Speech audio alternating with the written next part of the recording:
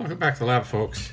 So what I'm going to do today is I've got this FNIRSI DSO TC4 here, and one of the problems I had with this was, I guess, a manufacturing flaw.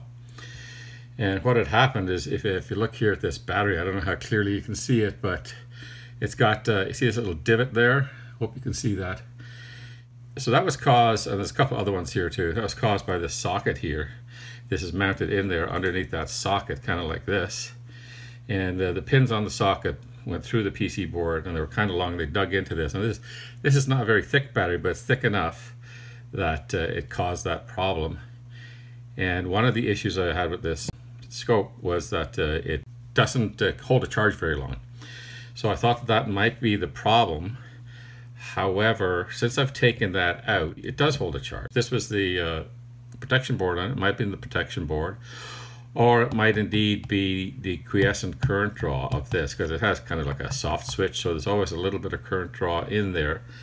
But in this day and age, that should be down in the microamps and shouldn't discharge a battery like this in a week. What I'm going to do is I'm going to change that battery.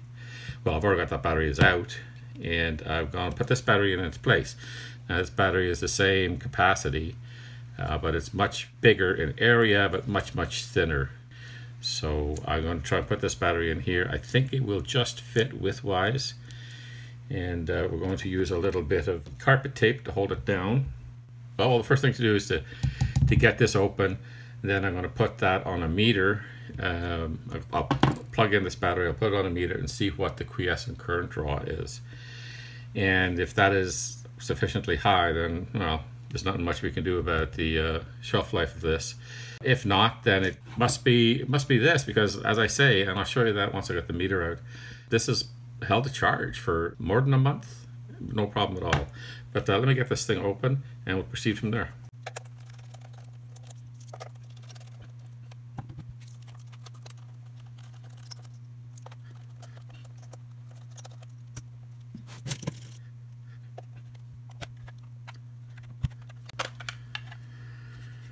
Okay, so we're in. I'm gonna have to clean up that sponge tape there a little bit, but let's just see if this is going to fit down in there. Now, where is the power? There's the power right there. So it's got to reach over to that. I don't think there's any problem with the length of the cable I have here. And let me just test fit this down in there. Oh yeah, that'll fit down in there just nicely.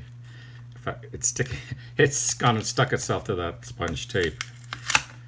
I suppose I could leave that in there, right? I shouldn't have to put any more tape in. I mean, if I just press it down on that, it'll be fine. So let's just do that. That's good. Yeah, that'll be fine. And here's the socket here, where the pins were a little bit long. I trimmed them down myself, so we should have no issue now at all with it, you know, sticking holes in the battery. But let's hook this up and let's get an ammeter on it and see what kind of current we're drawing here. Let's see if I have enough room here. This is up in my little mini lab upstairs, and I don't have all the room in the world up here, but let me get some leads on this.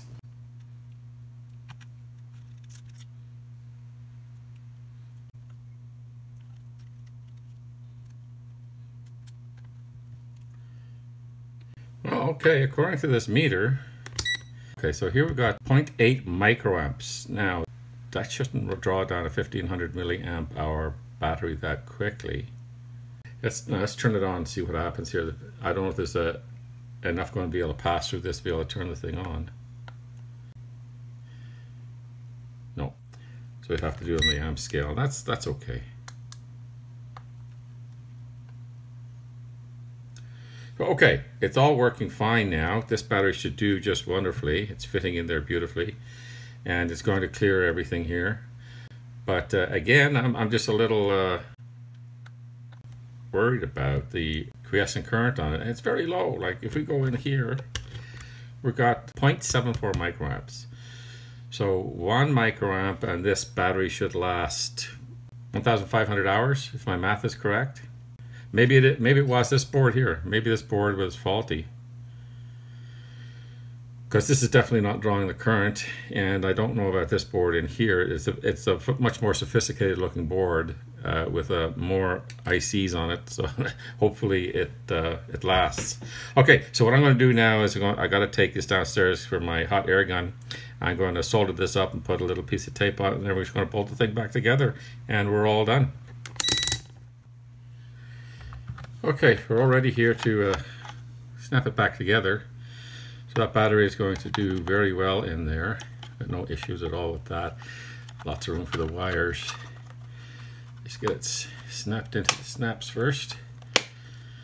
Okay, and then we'll put in, let's try it, turn it on first. See what's okay. Yeah, everything's fine there. So I'm just going to charge up this battery.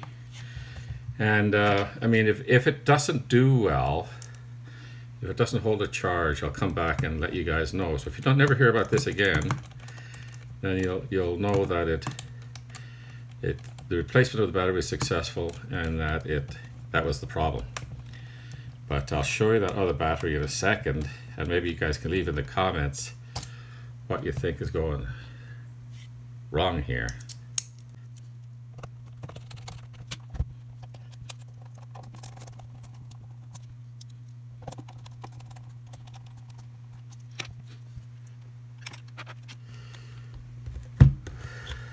Okay, let's put this battery on here.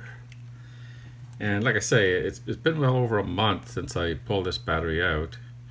I should also mark on here the polarity, shouldn't I? Oh, it's marked on there. I see it. Okay, that's negative, this is positive. So I charged this up to 4 volts, and it's still at 4 volts. So it's not self-discharging, and it doesn't look like this at 0.74 microamps. A quiescent current would discharge it in any length of time. So my theory is that this board here, now I'm not going to test that right now, but I will in the future some point in time, because you know, my idea was I'd pull this battery out and I would take this off. I had to take the connector off it to use with that other battery because it didn't come with a connector. And what I'll do is I'll put this in my box of protection circuits. But if this one is questionable, I'd want to test it before I use it on anything. But there you have it. This thing is working now, and I quite like that because it is a real nice little tester. It's, as far as I'm concerned, it is the best of FNIRSI's component checkers. And it has some other features built in, like a little oscilloscope and a little function generator. Yeah, it's a nifty little device, and I hope that this fixes the problem I had with it. Remains to be seen. All right, thanks for coming out, folks. We'll see you in the next video. Bye bye.